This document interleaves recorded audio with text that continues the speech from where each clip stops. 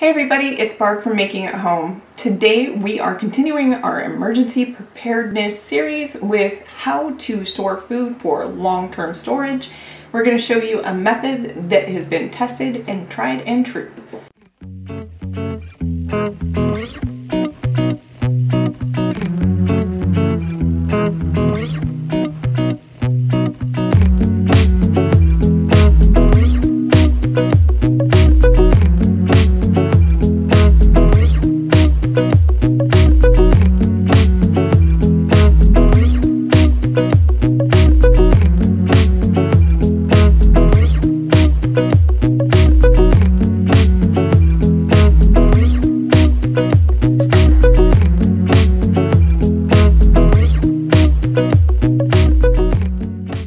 You're probably wondering where Aaron is. Well, he's at work. So we're going to film the rest of this, the DIY part of it, or the project, the WUBA, when he gets home from work. So he will be in this video, I promise. I know y'all miss him. Well, like I said, today we're going to be talking about how you can store bulk foods for long term. What I mean by long term is anything over about 5 years. In our last video, we discussed the different methods that you would be using for like short-term storage, because canning, freeze drying, and dehydration are usually the methods you want to use if you're rotating the foods in your food supply.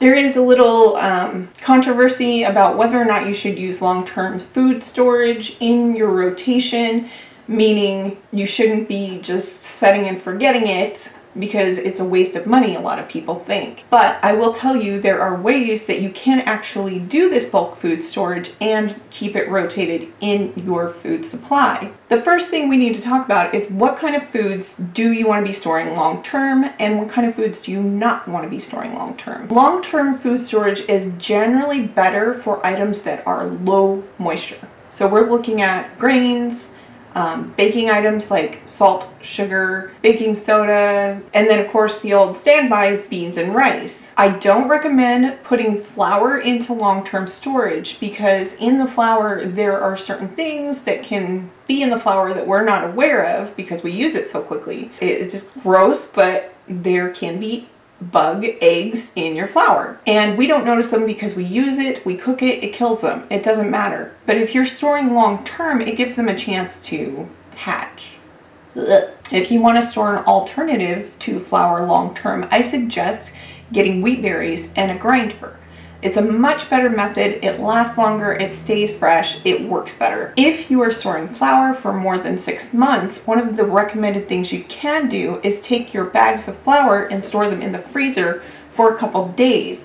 That will kill off any bugs or anything that's growing or whatever in there. I know it sounds gross, sorry. Aaron and I don't store flour long term anymore. Like, I don't purchase any more than 15 pounds at a time. I use a lot of flour for just the two of us because I have a sourdough starter and I have to feed it every day, so it gets really tedious having to buy a 5-pound bag of flour every freaking week. The items that you're going to need to do this project are oxygen absorbers, Mylar bags, and the food grade buckets. You can get the food grade buckets from, I have heard, I'm not sure if they're still doing it, but most of the time you can go to grocery store bakeries and ask them for their old frosting containers. They usually get their frosting delivered in 5-gallon buckets, which of course are food grade.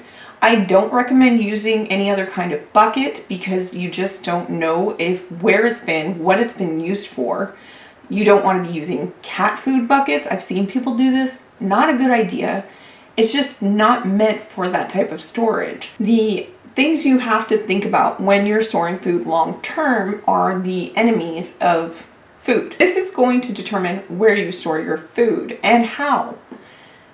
The enemies of long-term food storage are oxygen, light, heat, moisture, pests, and time.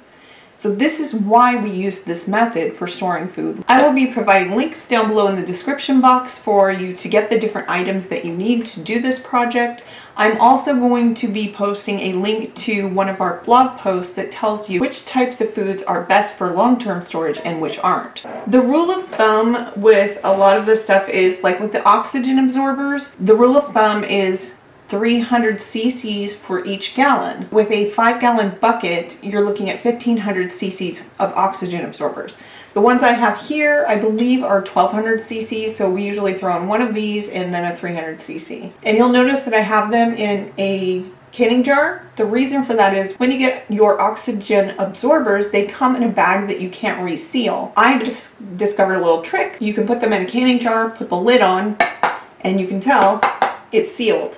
I also throw in the little indicator that comes with the bag of oxygen absorbers, and on it, I don't know if you can see this, it's pink. Yeah, on it, it's pink.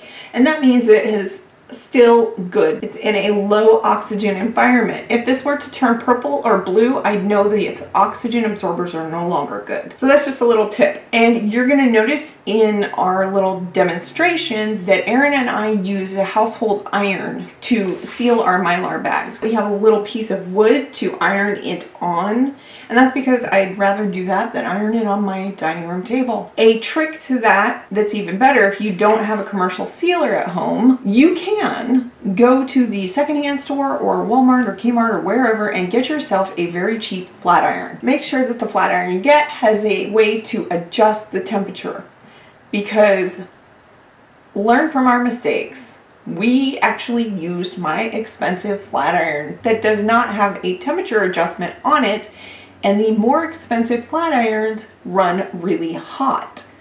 So yeah, it was kind of a mess. Thank goodness we figured it out real soon. It basically melted the bag onto my flat iron. Thank goodness it solidified when I let it cool and I was able to get it off. But yeah, I almost ruined my $100 flat iron. I don't recommend that. So what setting should you be using? With Mylar bags, it can depend on the thickness of them. I always say start out low and go high. Do not start on the highest setting or you'll end up with a mess like we did.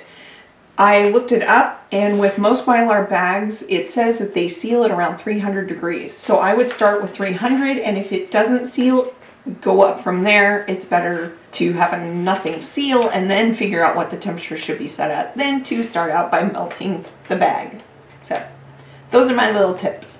So let's get on with the demonstration. Erin's gonna help me out with this demonstration, even though he's been working all day long. It really is kind of a two-person job because it can get a little awkward and a pain in the butt to try and hold open the Mylar bag while you're pouring this giant bag of food into it. I do recommend having a buddy. Yeah, that does make it easier. So we're going to show you the process how to do it, and like I said earlier in the video, because we're using a 5-gallon bucket, we are going to be using 1500 cc's of oxygen absorbers. We only have a 1200 and a 300, so that works. So we're going to throw those in there too. So let's show you how we do this with, like I said, an iron. All right, so we have our 5-gallon food grade bucket. Erin's going to get the Mylar bag. We have the 5-gallon Mylar bags. So shiny. You get your Mylar bag and you open it up, put it down into the bucket. And then you just crawl inside and you let somebody seal you up. So what we're putting into our bucket is split green peas that we picked up at Winco. I believe I only paid 12 bucks for this 25-pound bag of split green peas. So we're gonna go ahead, and Erin somehow magically figured out how to open the bag. I can never get it, so I always recommend using some scissors. And this is the part where a friend comes in handy.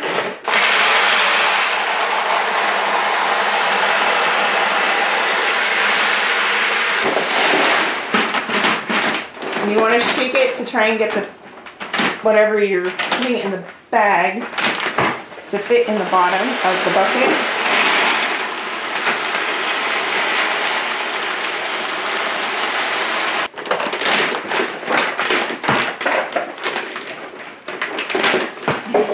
So this is what it looks like when you get it kind of settled and shook down into there.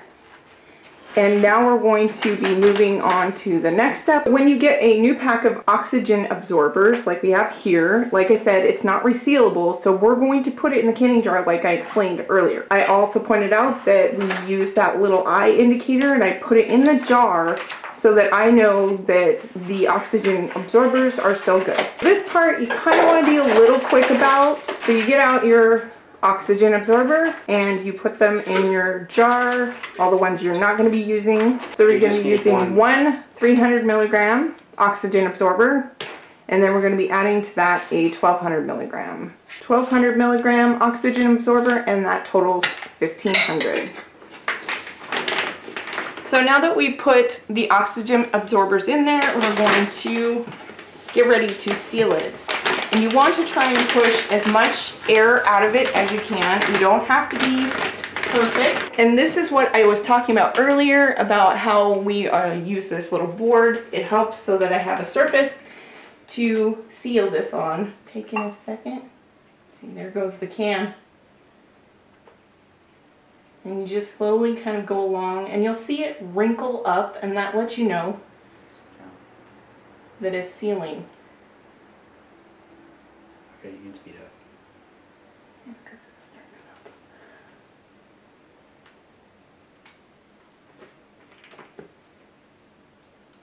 And you just kind of go back over and make sure you got all parts of it. And that should be good. And if it doesn't seal, we usually leave these without the lid. I mean, we can place the lid on it. And here's the lid I was talking about earlier. This is not a gamma lid. This is just a regular large gasket lid. And it has this little pull tab, so when you're ready to use it, you just pull that off. We leave these overnight so that we can tell if it gets properly sealed. And you'll know by the next day it will suction to the food. And then if it hasn't been sealed properly, it won't. And then we'll figure out if we didn't get a proper seal, and then we can go through and try it again. And we just have to use new oxygen absorbers. So we just tuck it back down, and to keep our cats out of it, we just kind of set the lid lightly on top. After we've checked it and it's properly sealed, we then take a rubber mallet or, you know, a hammer with a towel or something over the edge and make sure that it seals tight, and then you put it in the storage area I spoke about, making sure that it's not going to have any extreme temperature changes, moisture, anything like that. And anything you want to add? Nope, just make sure that you label it, and before you go reaching your hands in the Mylar bags to spread it out and put your food in it, make sure you wash your hands. Wash your hands, yes. Sanitation, it's always a good idea. Thanks for hanging out with us. We hope you enjoyed this demonstration and you learned how to start your own long-term food storage. If you have any questions or suggestions, please put them in the comments below. We'd love to hear from you. If you like these types of videos, don't forget to subscribe and click on the notification bell so you always know when we have a new video up. We put out videos once a week on how you can nurture a simpler, happier, healthier home. This is going to help determine this is going to Here's a little piece of advice. When you make a YouTube video, you really should hit record on the dang camera. Rookie mistake. Holy crud. Now I get to do all this all over again.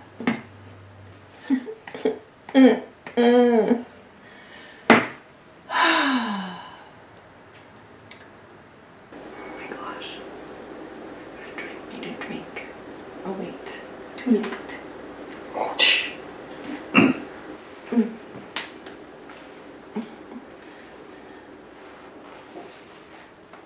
Are you done? Bye, y'all.